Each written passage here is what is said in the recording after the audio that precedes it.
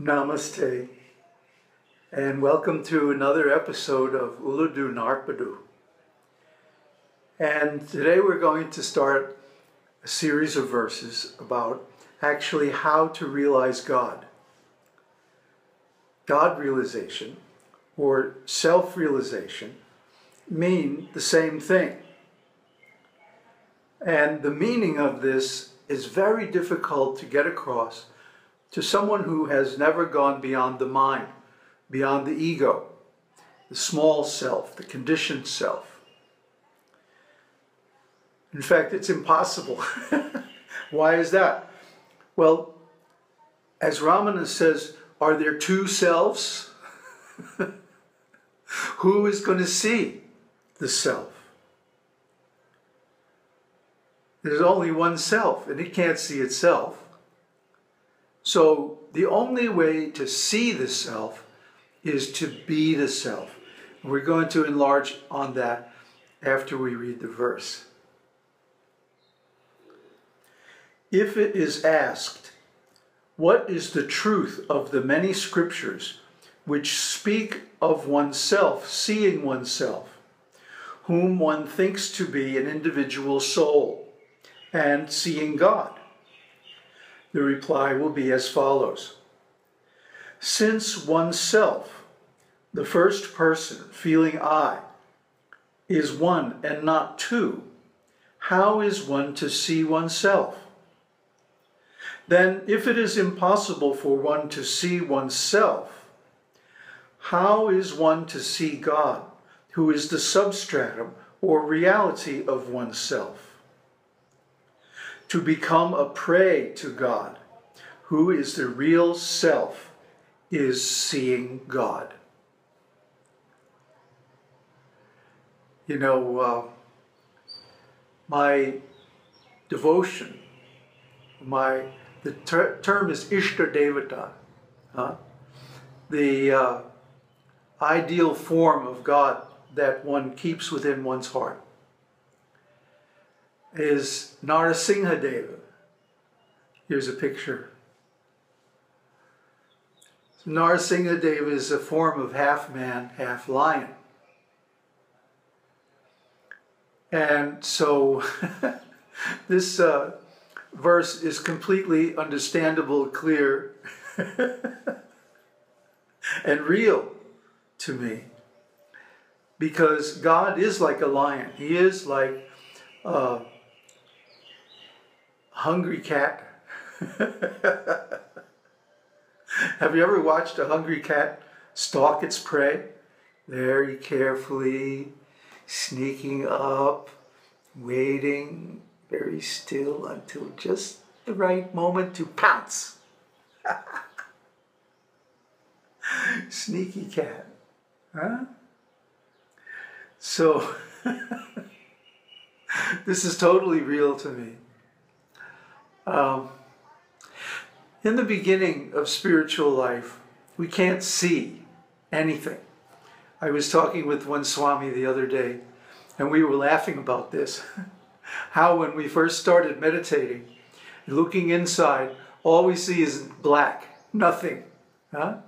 And we were laughing and laughing about this.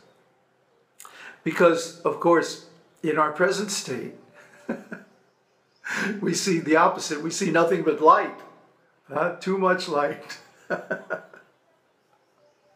Like thousands of suns. But because one is the self, even though there are thousands of suns in the Brahman, their light is like the moon, cooling, pleasant, soft. So, this Brahman, this self, according to Ribhu-gita, is amiable. He's very friendly. He likes to be close to his devotee. He likes to be involved with his devotee's life, very intimately, in tremendous detail. He doesn't miss anything. He's super aware of everything.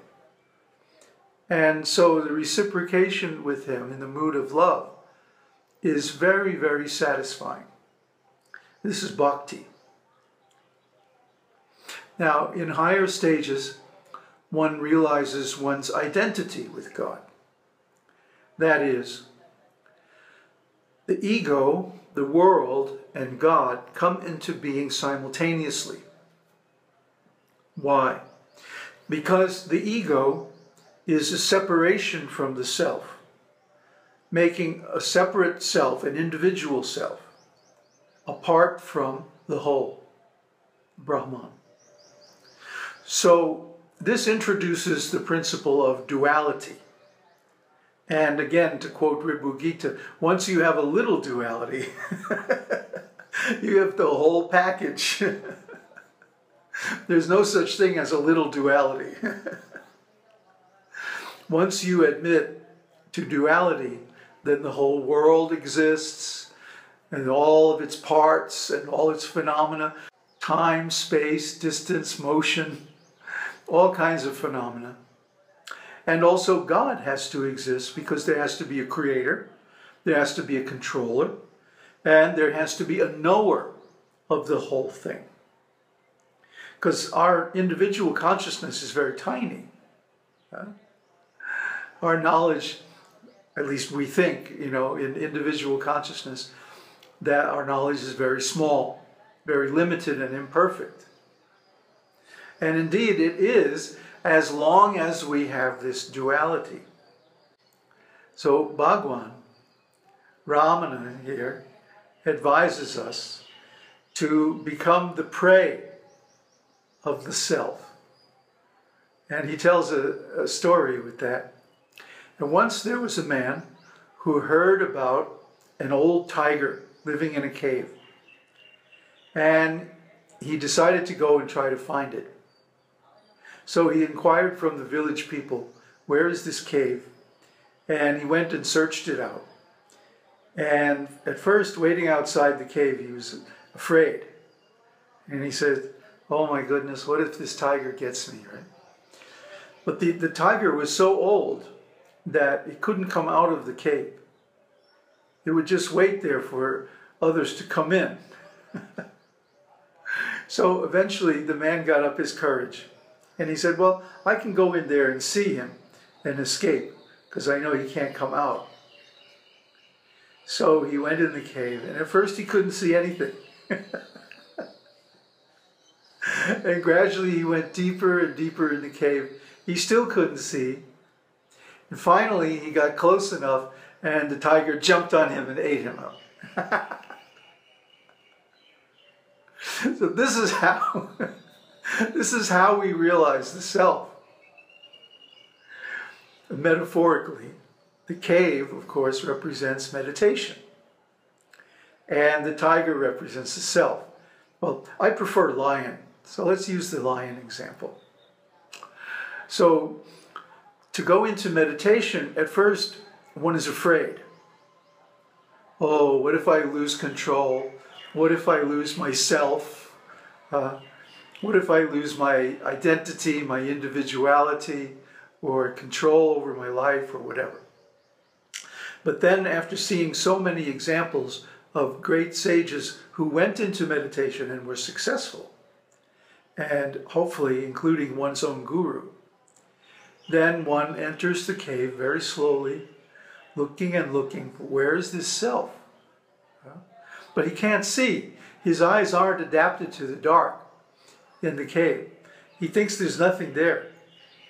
It's just blank, empty. But then, as he gets a certain amount of distance into the cave, he comes within range. And the self pounces on him and gets him. And after that, there's no escape.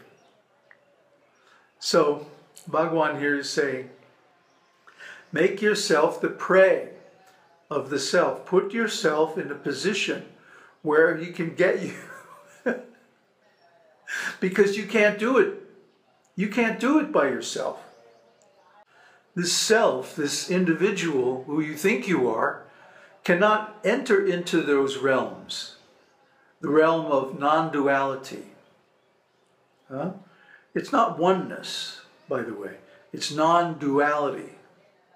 Let's get that straight right off the bat. We're not trying to become one with the self, because that's impossible. The ego has to go away. It has to be shed. It has to be killed, lost, or somehow done away with. And of course, the mind cannot overcome the mind. The mind cannot overcome itself. So we approach the self and allow the self to overcome the mind. How is that possible? Because the self is pure bliss,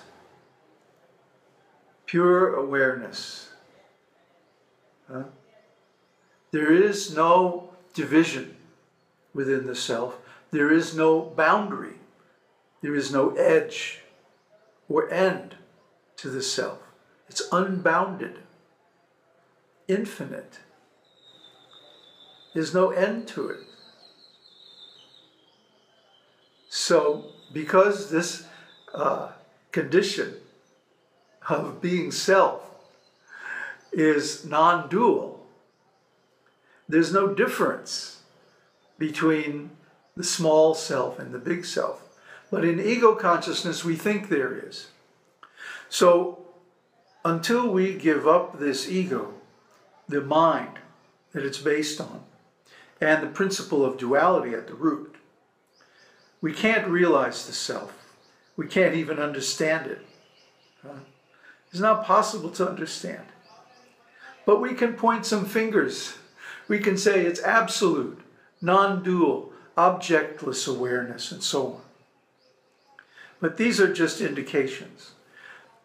Without the actual experience of the self, they're meaningless. So in other words, not that one becomes the self. There are several misunderstandings concerning self-realization. That one becomes the self. No, you can't become something that you already are. Or that we create the self by meditation. And again, we can't create something that we already are. Or that we attain or procure or get the self. No, we can't get it because we are the self.